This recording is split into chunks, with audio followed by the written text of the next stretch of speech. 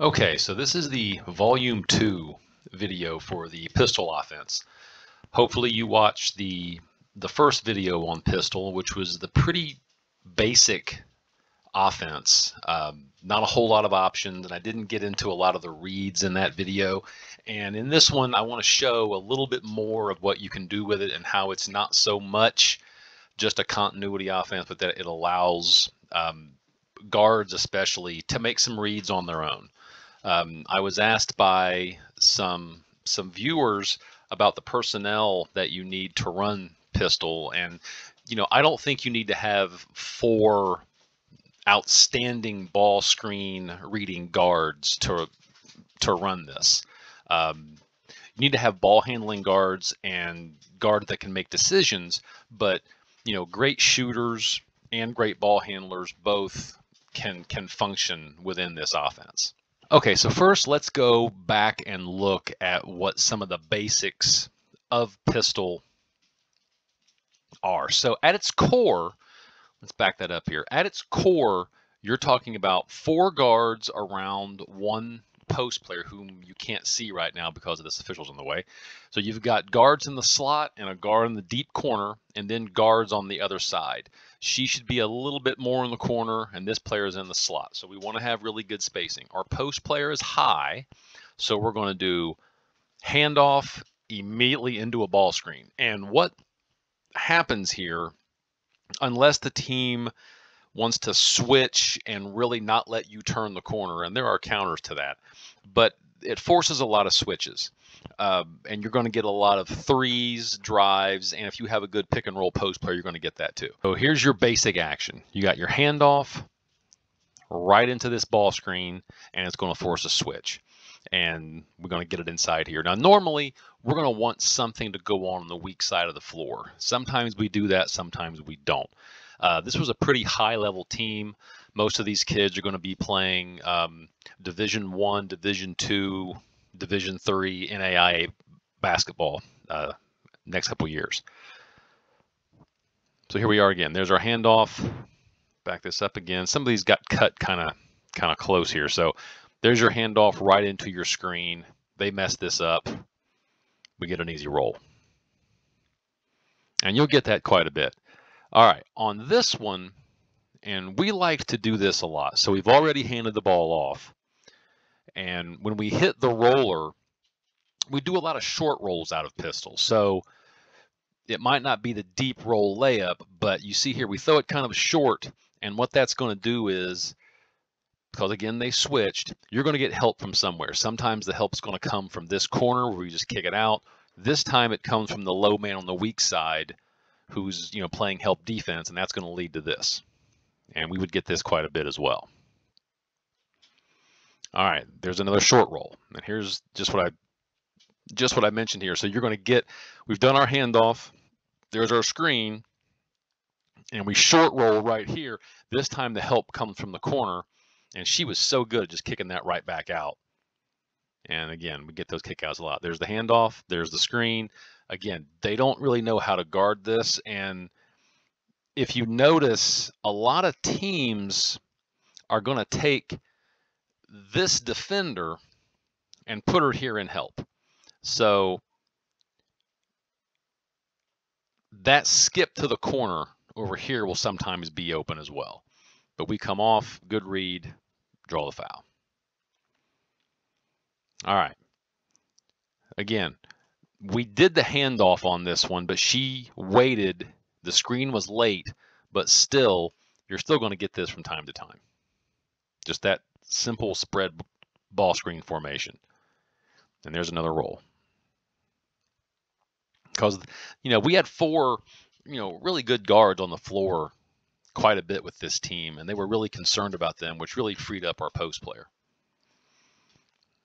Coming off now, here's a couple of these, and I didn't show enough of this in the first pistol clip.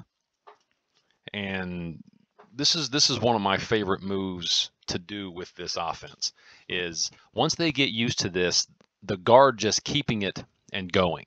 They think the handoff is coming, they were going to switch, they get confused, and we score. Okay, now this one, This is something else that wasn't on the first video. This is called a push through. So let's get back here again and we'll stop. So the guard's over here. We got a guard in this corner. This guard was in the slot and she was in the corner. Anytime this guard, if she doesn't want to just dribble here, she can dribble this way and push this guard through. And when she gets pushed through, that opens up a lot of really interesting possibilities. She can just cut all the way through to the corner. She can cut through and post up if she has an advantage.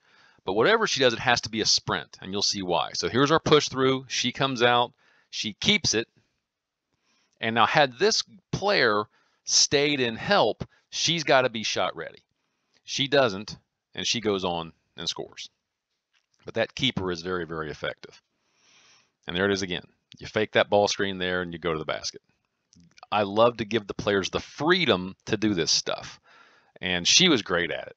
So on this one, we do our keeper, but she does a keeper into a three that she thinks she's going to drive. She pulls up and hits the shot. And there it is again. Keeping it and driving and scoring. Give your players the freedom to do it. There's the push through. There's the keeper. That's great stuff. And those aren't, called plays. Anytime I might yell push through every once in a while, but I'm leaving this up to the players. They're making their own decisions on the floor, which is one of the reasons that I like the offense so much, is that it's not necessarily, overly predictable like your typical continuity. But we have a basic, pattern, I guess, the handoff, ball screen, and then make reads out of that. But there's a lot of things we can do. Now, these options here, and we got this an awful lot, is right here on these back doors. Teams started to overplay the handoff, and that's the counter. We got this over and over again. There's another one. Anytime that player wants to backdoor, they can. Because teams will start to get aggressive on it, just like that. Or they might want to trap that. And that's something that you have to teach and put into the offense. All right, now we're going to talk about the throwbacks, which is another big part of this that I like quite a bit. So we come off, we've done the handoff right into the screen. Again, this weak side, there should be stuff going on over here. Sometimes we would get lazy and just watch, but every time that we do our handoff and she uses the screen, we either wanted to do an interchange on the weak side, set a down screen, or the player in the slot loop behind for a shot or a drive. Sometimes we did it, sometimes we didn't. But here is a really good example.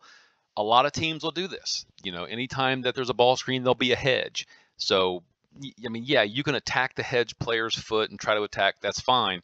But the easiest thing for us to do was to throw it back here, either for a shot, a post feed, or if they screw this up like they do, both players go after the roller, it leaves our shooter wide open.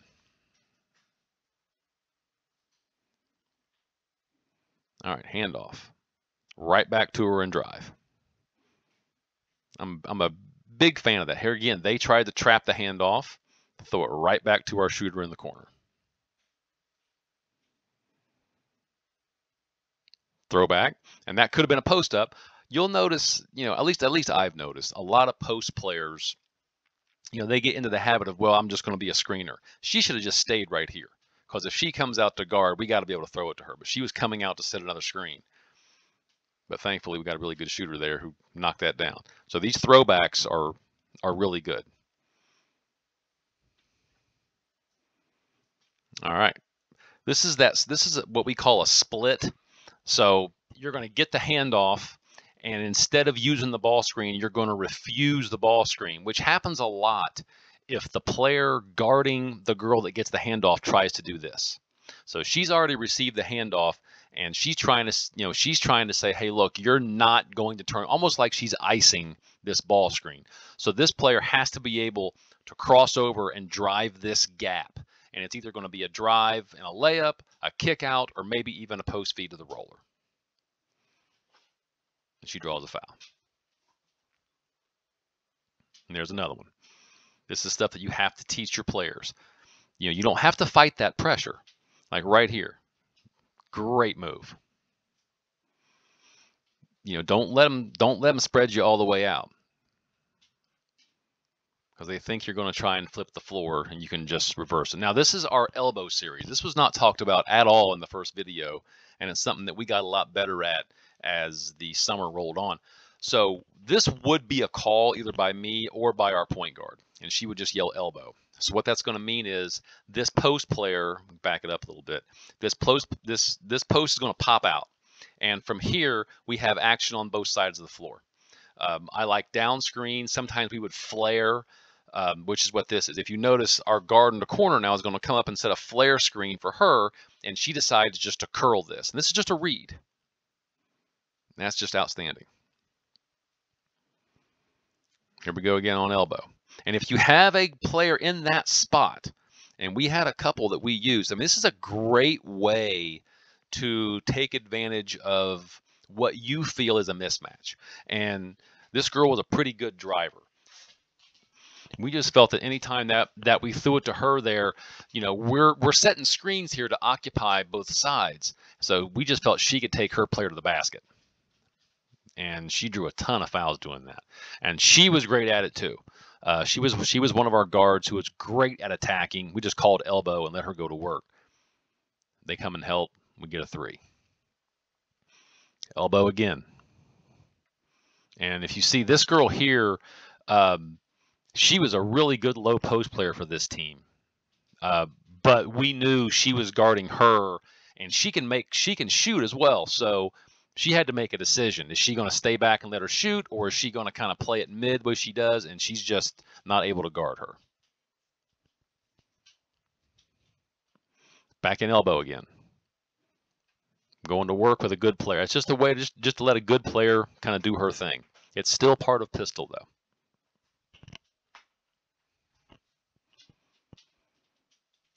A great way just to kind of isolate a player. And if it doesn't work, you still have kickouts. Now, same thing here. We saw a matchup.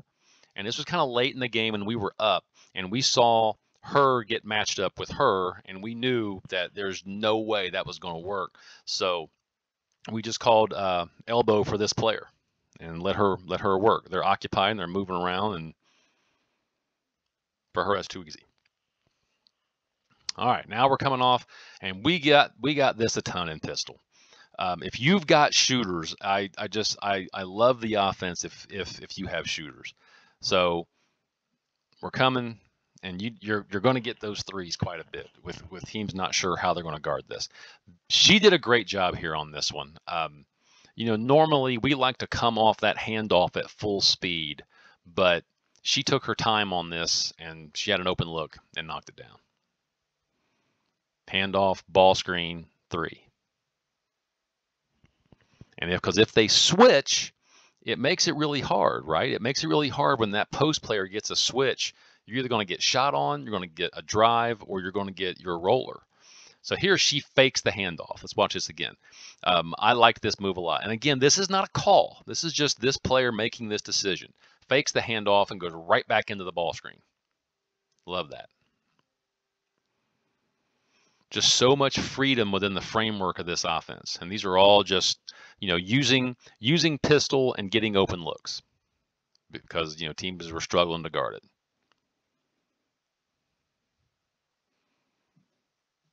And again, I mean, having good players obviously helps, but it's a tough action to guard. It really is.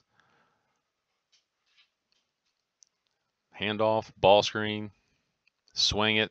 Now here, this is our down screen. This is the one time, and even this, and this was a very good team that we were playing, but they got a little bit lazy. This is supposed to be a sprint into a down screen, but she kind of jogs as she's coming off, and the corner player lifts up, and they just don't guard this well at all. It's not supposed to be that open, but that's why we like stuff to happen on the weak side of the floor.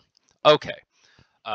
This is another big part of why I wanted to put this second volume up, is that we put in something this summer that I know is a very common action in the NBA right now, and we called this pistol up.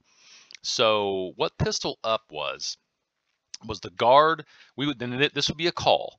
So the guard is going to throw it to the player in the corner who has lifted up.